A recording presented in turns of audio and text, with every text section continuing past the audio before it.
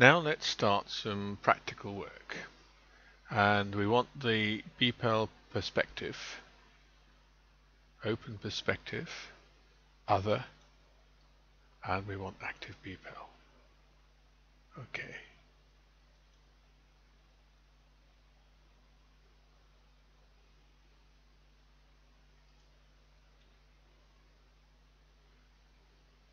We've got the Project Explorer view on the left. Our main process editor.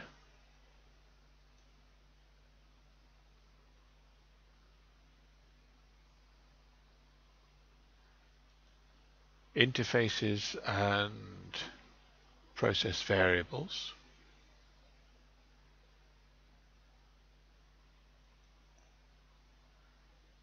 An outline view when we've got something to show here.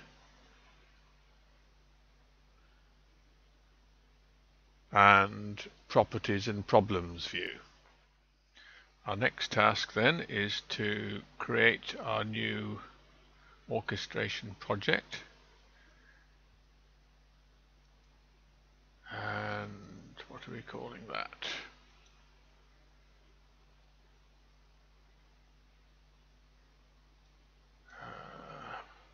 BPEL Echo, I think.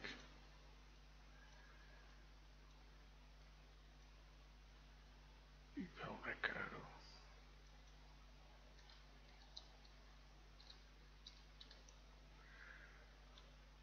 And we're using the default locations. And if we now look, we've got a folder structure set out ready, and we've got the, now I wasn't expecting to see that there because I've already done this and it was going to do it again.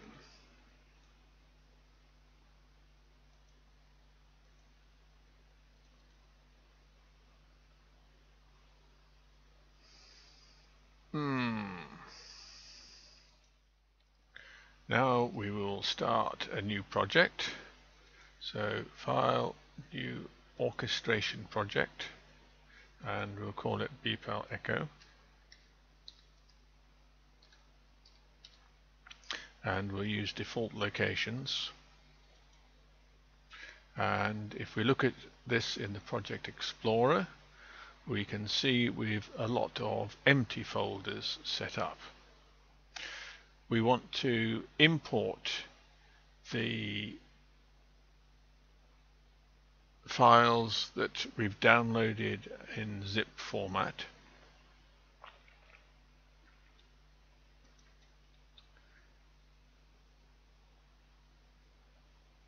If we right click, we can import archive file, browse for the file, and we want the BPEL Echo project zip.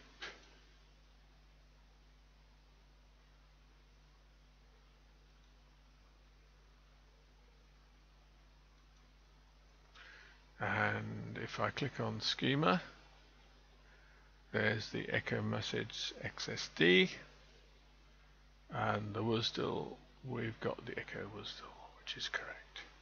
So we can finish, and straight away we can see that in the schema we've now got the XSD file, and in the WSDL we've now got. If we look at the Project Explorer, we can see that all the components of the WSDL are present. And if we look at the interface, the port types, we can expand that as well and see the input and output parameters are set.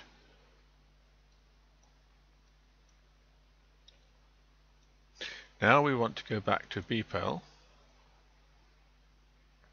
and we want a new BPEL process.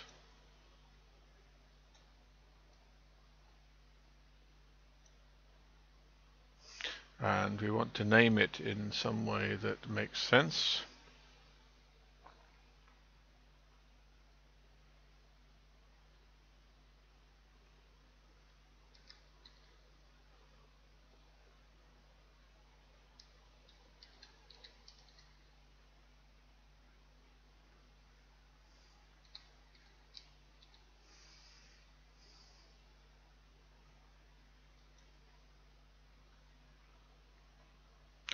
Creating the process.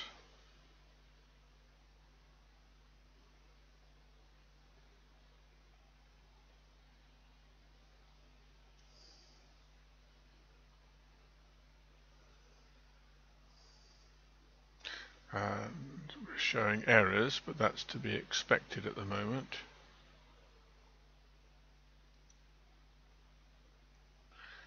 And maybe we'll ignore that lot.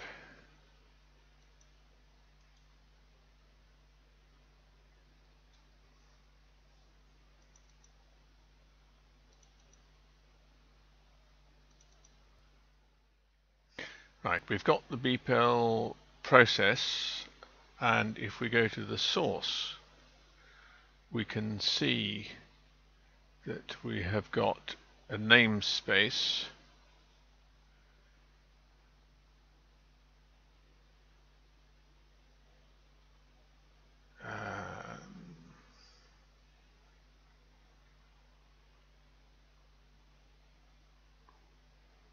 and there's the namespace that we set up earlier.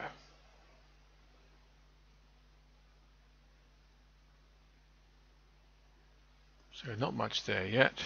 And if we look at the problems screen and look at the errors, it's missing activities and it's no activity designated to create an instance. So that's what we would expect at this stage. So I'm back to being. Now we want to add the message exchange activities, and we're going to take this node and drag it onto the main screen. We're going to define the activity type as a BPEL activity, creating a partner link type, and we've got to give it a name.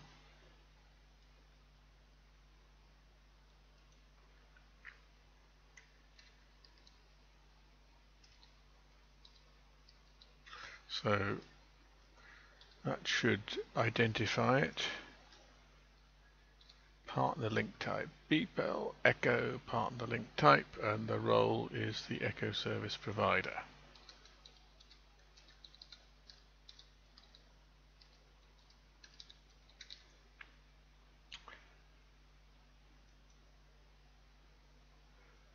And we need to save this.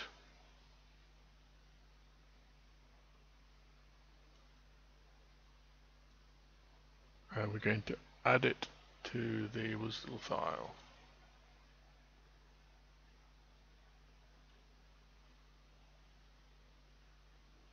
And then we finish. The activity type,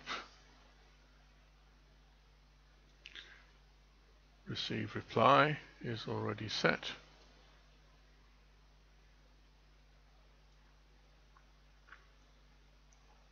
And finish. And now these icons are indicating what we have set up on the main screen.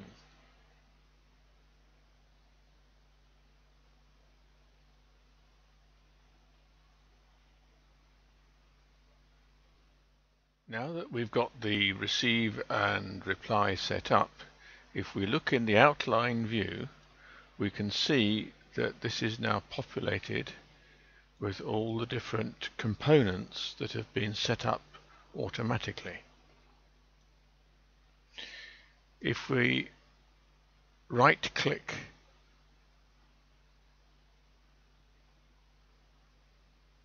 we can see properties, and in the properties view we can give this activity a name, and we're going to give this the name client request message.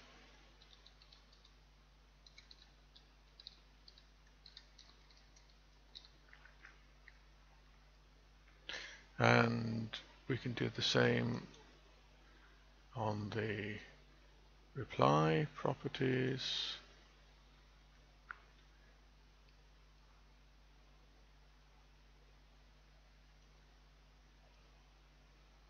And what are we going to call this?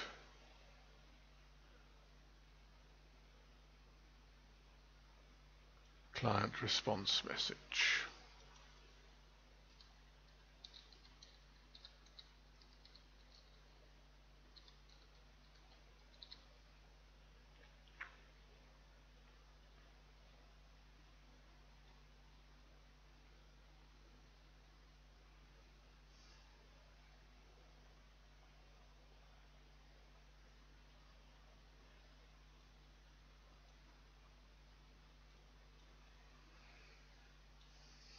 Right.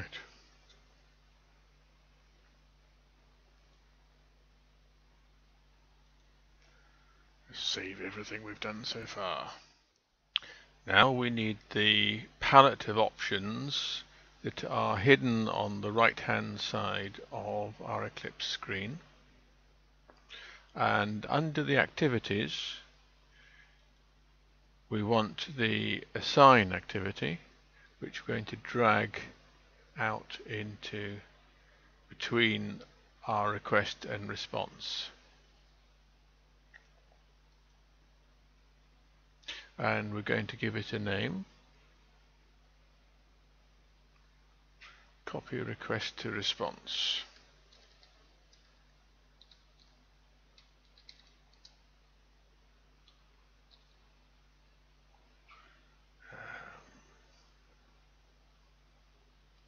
Make sure we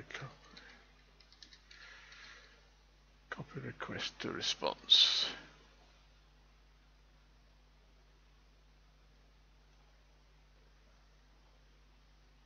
Now we need to link these together, and we want the link tool.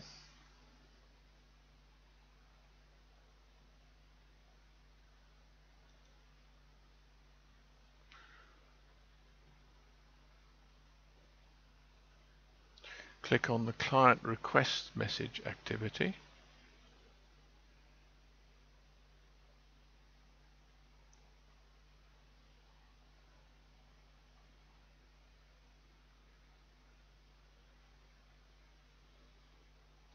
Click on it. Copy request to response. Click on it. And we've got the arrowhead produced. And we're going to click on copy request to response again, and then on the client response message. And again we've got the arrow.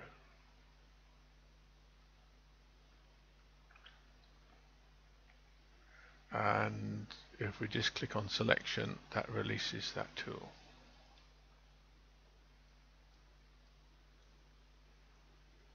Right, we've now defined the sequence of activities.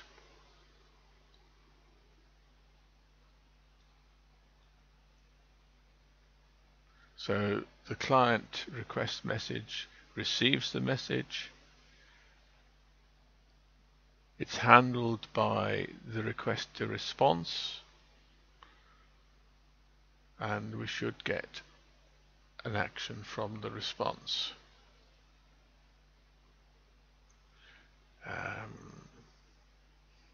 Somewhere there is an auto layout function.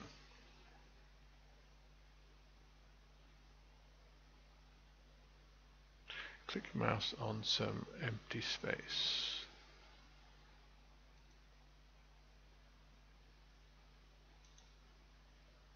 Auto layout. There we are, that's tidied it up.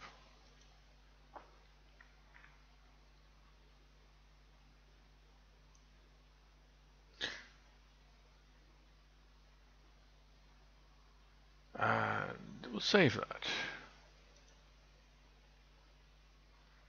And on saving it, my image here now matches the images in the instructions, which was worrying me a little bit because the error was being shown in a different place, but now we're the same. Now we're going to deal with the copy operation, and I'm going to double click on copy request to response. I want a new copy operation, type variable from echo request, type variable to echo response,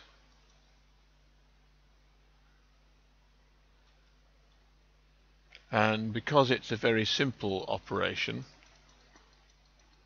we don't need to fill in the rest of the details. So click on OK and click on OK.